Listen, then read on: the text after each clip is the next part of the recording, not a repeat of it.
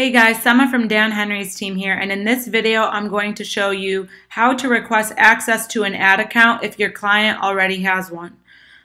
So on this page you're going to go to Add Ad Account, and then you're going to press Request Access, and then you're going to have to get the account ID from your client. So you probably have to explain this to your client. They're going to have to go to their account. And from the drop down, they're going to press Settings. And then they'll be taken to a page like this. And right here, the first thing you're going to see is the ad account ID. So they're going to want to copy and paste that and send it to you. And then you can put it in this ad account ID spot. And you're going to want to ask them for advertiser rights and then confirm. And then they're going to have to approve your request after that.